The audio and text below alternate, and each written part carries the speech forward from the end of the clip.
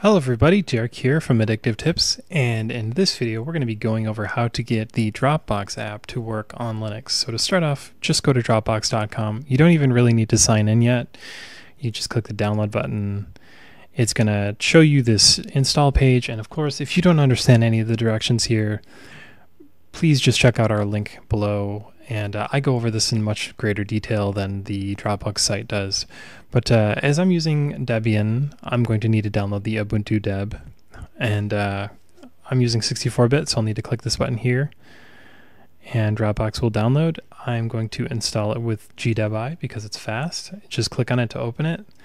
My package manager will let me click install, and it will quickly install straight to my system. Now, there's also terminal instructions. If you're looking for that, you can please check the description and I will break that down for you.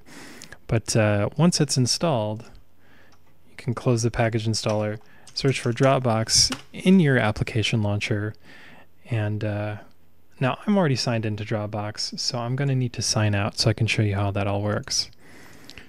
But just click unlink, and that should fix it.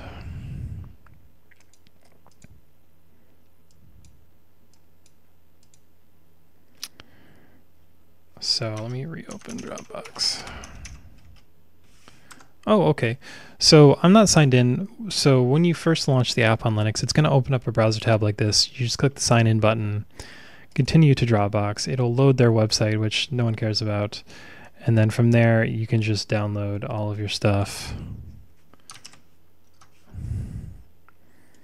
And go to preferences. You can see the syncing stuff, and you go through if you'd like to selectively sync, which I'm going to do because I don't need this downloaded.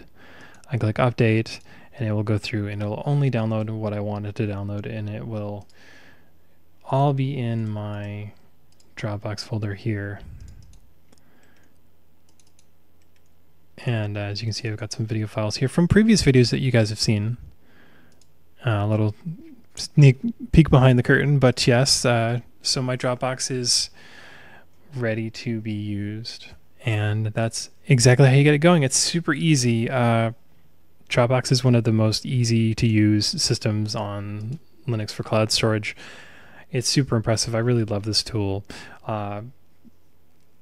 So anyways, I'm going to get going, but just a quick video on how to get Dropbox working on Linux. See you guys in the next video.